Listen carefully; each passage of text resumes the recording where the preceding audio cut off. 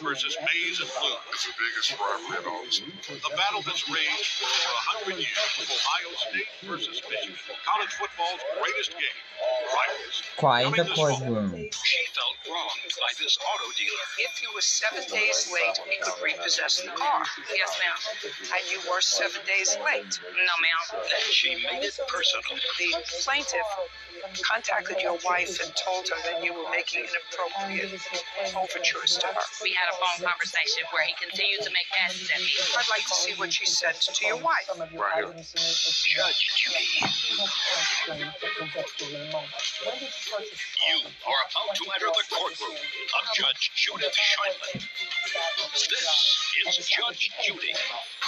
Kedra O'Neill is suing Anthony Bowers for illegally repossessing her vehicle, stolen property, and punitive damages. Order. All rise. It's case number 95 on the calendar, the matter of O'Neill versus Bowers. Thank you. You're welcome, Judge. Parties have been sworn in. You may be seated, sir. Have a seat. Miss O'Neill, you purchased a car from the defendant at your business, selling cars? Yes.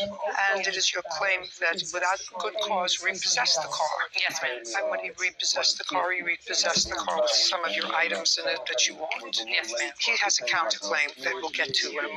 When did you purchase the car? March 24th of this year. For how much? The car was said to be